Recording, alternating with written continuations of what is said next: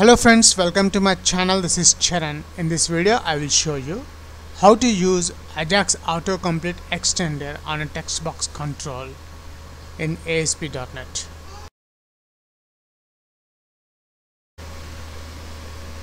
And here we got the final output. When I enter some text like C, B is Ben, C, Charan, Jack is there. When I enter S, Sandra and Samantha is displaying from the database. Notice in the source code, I have already added the header controls H1 and H2 and one text box control. Now my aim is I want to add the Ajax autocomplete extender tool to this text box control. Before adding the Ajax controls to this web form, let's check the output, how it looks, the designing part on the browser. Google Chrome, and here we got the output of that source code on the browser with the header tags and one text box control. When a user type any name, like suppose my name is Charan, this autocomplete extender will get the records from the database and display below the text box control. Let's switch back to the ASP.NET source code. We'll finish the coding part. I'm back to the source code. The first thing, when we want to implement the Ajax controls, the Ajax toolkit reference DLL libraries in our project. If you don't know how to add the Ajax toolkit libraries, I already made a video on that. At the end of this video tutorial, you'll get that video link. Now let's get back to the coding part. Below the form tag, I'm adding the script manager. I'm expanding the Ajax extensions script manager. After adding the script manager, I need to add the Ajax autocomplete extended tool, which I'm adding below the text box control. Toolbox, I'm expanding the Ajax toolbox folder. Here the autocomplete extender. Click that one. And notice when I added the Ajax toolkit here, it's automatically the registered directory is added below the page directory. I'm changing the text box ID, text, such. Right click the source code, go to view code. When we want to connect to SQL Server database in ASP.NET, we need to import the namespaces, which I am adding here using system.data, using system.data.SQL client, using system.configuration. We need the namespaces of web services also, using system.web.services, using system.web.script.services. After adding the 5 namespaces, now below the page load event, I'm creating a function public static the list string type get username string such name. Now above this method, I'm adding web method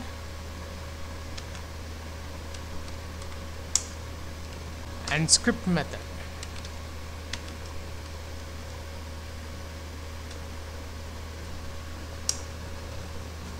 String main con is equals to configuration manager dot connection strings.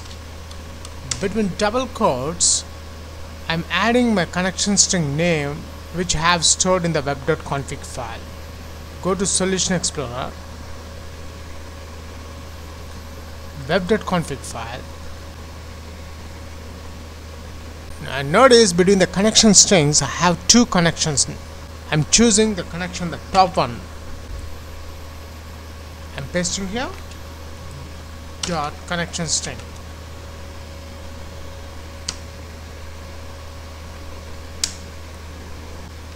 SQL connection SQL con is equals to new SQL connection which takes a parameter of this one, main con. Paste here. SQL connection dot open method. String SQL query is equals to, the SQL query is, before writing the select statement to search the usernames, let's visit my database table. The table name I'm using, the dbo.userreg, and the searching the usernames is the second column of this table. Let's get back to the coding part. Select start from, the table name is dbo.userreg, copy that and paste here,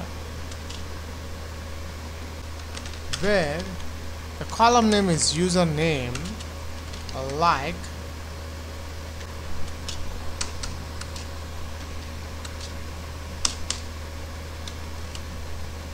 percentage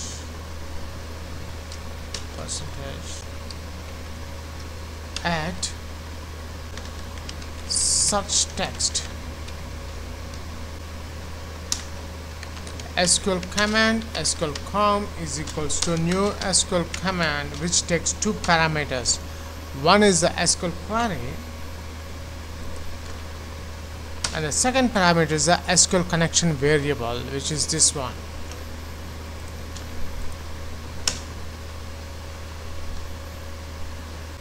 SQL com dot parameters dot add with value between double quotes at this search text, comma, and the second parameter is the object value, which is the search name.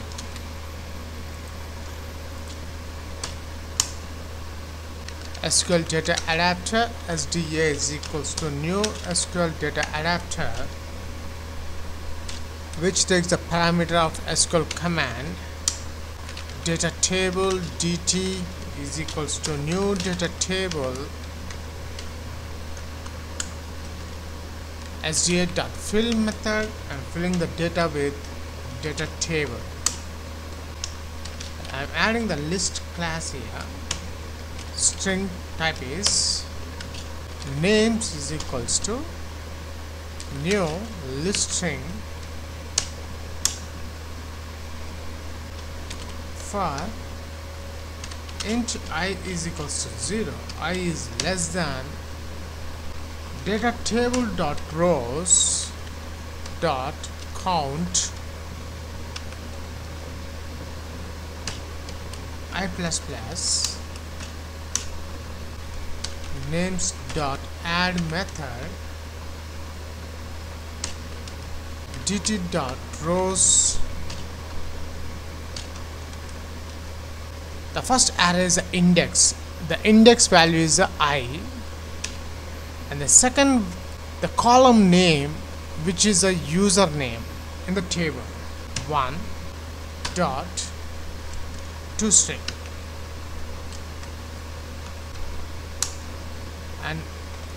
and the return names. That's it. We have done the coding part. The main part, switch back to the source code. We need to add some important properties. The first one is the target control ID, which is a text search.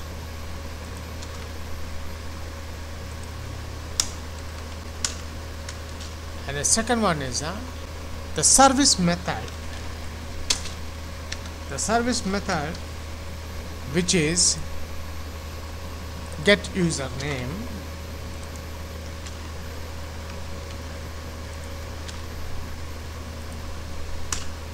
enable caching is equals to true.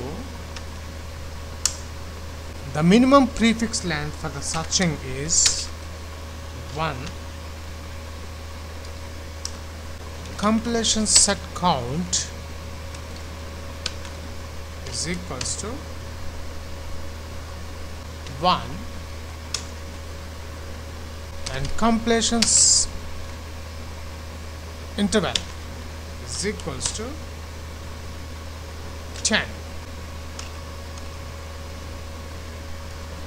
And these are the important properties we must add in this autocomplete extender. And in the script manager, enable page methods is equals to true. That's it, we have done the designing and coding part. Now it's time to check the results on the Google Chrome.